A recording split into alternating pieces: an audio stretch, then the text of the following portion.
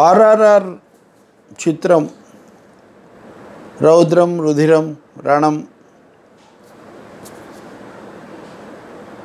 ఎలా ఉంటుంది, దాని మీద రకరకాల ఊహాగానాలు ఎవరో పెట్టారు. ఊహకు అందనట్టుగా ఉంటుందని. చారిత్రక వ్యక్తులతో ఊహాత్మకంగా తీశాక ఇంకా దానికి అంతం ఎక్కడ ఉంటుంది?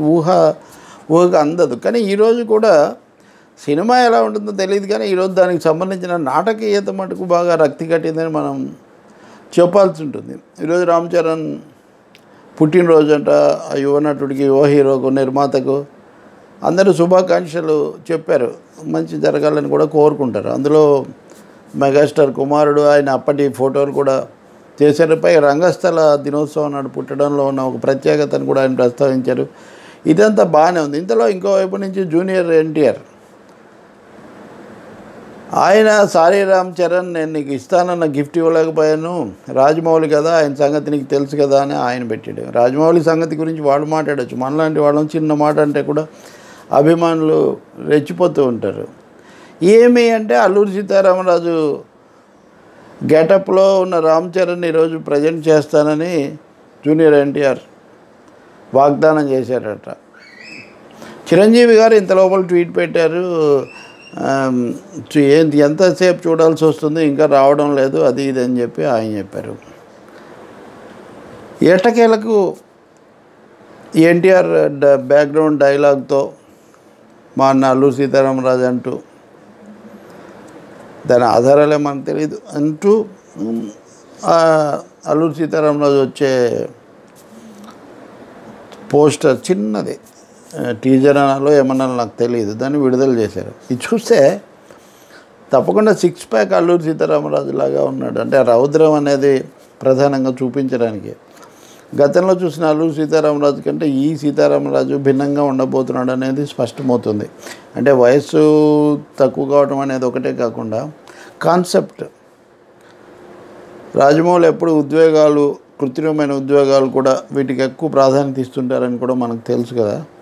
ఆ ఉద్వేగభరితమైన, అక్కడేమో నాయకుడు, విప్లవ నాయకుడు సీతారామరాజు అన్నది గతంలో ఉన్నది.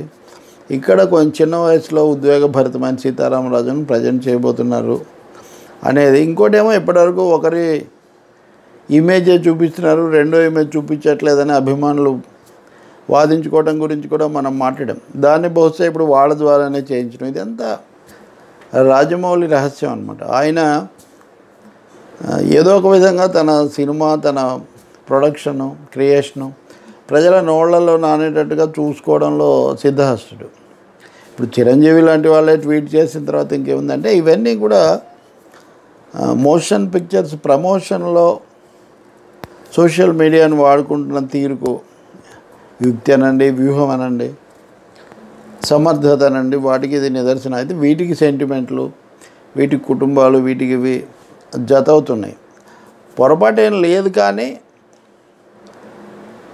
మరి టూ మచ్ ఆఫ్ బిల్డప్ కూడా మంచిది కాదన్న ఒక విషయాన్ని కూడా గుర్తుపెట్టుకోవాలి. టూ మచ్ ఆఫ్ బిల్డప్ అనేది అనేక సందర్భాల్లో అనేక విధాలుగా ఉంది. సరే, ఇప్పుడు వేల థియేటర్స్లో విడుదల చేశాక కనీసమైన గ్యారంటీ లేదా మ్యాక్సిమం లాభాలు అవి ఉంటాయి. కానీ పూర్తిగా అంటే ఒక మనం సైరా నరసింహారెడ్డి, సాహో అనుభవాలు కూడా మనం చూసాం. కాబట్టి కొంచెం వాస్తవికంగా ఎట్లాగూ జనవరి దాకా సమయం ఉంది కాబట్టి కొంచెం వాస్తవికంగాను మరీ ఊహాత్మకంగా వెళ్లకుండా ఉండడం. రెండవది, ప్రచారం కోసం నాటకీయతను కాకుండా ఆసక్తి పెంచే విధంగా ఉండడం వేరు. నాటకీయతకు ఎక్కువగా పెద్దపీట వేసేసి దాన్ని ఊకదంపుడు ఎక్కువైపోతే, ఊదరగొట్టుడు ఎక్కువైపోతే కూడా అది కూడా. ఎందుకంటే నేను దీని మీద, ఈ పోస్టర్ మీద ఇంగ్లీష్ పత్రికల హిందుస్థాన్ టైమ్స్ దగ్గర నుంచి తెలుగులో ఉన్న వెబ్ పత్రికల వరకు కూడా చేసిన వ్యాఖ్యానాలు నేను చూశాను. అవి అనేక రకాలుగా ఉన్నాయి. అంటే గతంలో లాగా ఏకపక్ష పొగడతల్లాగా అవి లేవనే అంశం గుర్తుపెట్టుకోవాలి. ఈ టైటిల్ మీద కూడా భిన్నమైన కోణాలు ఉన్నాయి. అవన్నీ ఏముండవు. కథ బాగుంటుంది, పాత్రలు, కథ నడిచిపోతున్నప్పుడు ఇవన్నీ ఏం పనిచేయవు. కానీ మరీ ఎక్కువగా బిల్డప్ చేయటం మటుకు దేనికి కూడా మంచిది కాదు. బిల్డప్ కంటే కూడా బిల్డింగ్ బాగుండేటట్టుగా చూసుకోవటం చాలా ముఖ్యం. మరి చూడాలి ఇప్పుడు ఈ 6 ప్యాక్ అల్లూరి సీతారామరాజు ఇక్కడ కొమరం భీమ్, ఈ పాత్రలు, వీటి సింకు, వీటి మధ్యలో లింకు, ఇవన్నీ రాజమౌళి ఎలా చిత్రిస్తే అలాగే కదా, అదేం చరిత్ర కాదని ఆయనే స్పష్టంగా చెప్పేశారు. అంటే ఇప్పటివరకు మైథాలజీలో ఫ్యాంటసీ ఉండదు. అంటే ఒక దేవత, ఇప్పుడు జగదేక వీరుడు అతిలోక సుందరి ఉందనుకోండి, మైథాలజీ లాగా, అంటే దేవేంద్రుడి కూతురు రావడం ఇంద్రజ. ఇక్కడ హిస్టారికల్ ఫ్యాంటసీ అనేది కొత్త ధోరణి. హిస్టరీలో స్వేచ్ఛ తీసుకోవటం కాదు, ఇక్కడ కల్పన. సో లెట్ వి హోప్ వాళ్ళందరి కృషి ఫలిస్తుందని మనం కోరుకుందాం. ఇక్కడ ఇంకొకటి, నేను విరాళాలు ఇచ్చిన విషయం చెప్పాను. నేను సినిమాల గురించి మాట్లాడుతుంటాను, ఎందుకంటే అందరిలో ఆసక్తి ఉంటుంది. రెండోది నేను కూడా పరిశీలిస్తూ ఉంటాను కాబట్టి.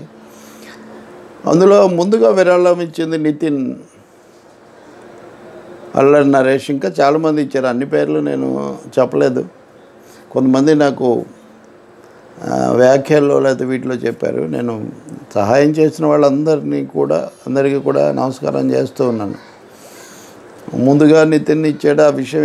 ఈరోజు పవన్ కళ్యాణ్ ప్రత్యేకించి ఒక జాబితాలోనే ఎవరెవరు ఎంతెంత విరాళాలు ఇచ్చారని చెప్తూ అభినందించారు. అంటే తను విరాళం వేయడమే కాకుండా విరాళాలు ఇచ్చిన వాళ్ళని కూడా అభినందించడం. అలా కొంతమంది చిరంజీవి ఇచ్చిన దాన్ని, చిరంజీవికి ఏదో పవన్ కళ్యాణ్ ఎక్కువ ఇవ్వడం ఇబ్బంది అన్నట్టుగా చేసిన వ్యాఖ్యను సరి చేస్తూ వాళ్ళ అన్నగారి పాత్రను కూడా, ఆయన చేసిన సేవను కూడా కొనియాడడం, ఇవన్నీ కూడా ఆసక్తికరంగా ఉన్నాయి. నేను కూడా ముందు మాటలు ఇచ్చిన వాళ్ళ సంగతి చెప్పినట్టే భావించాలని కోరుతున్నా.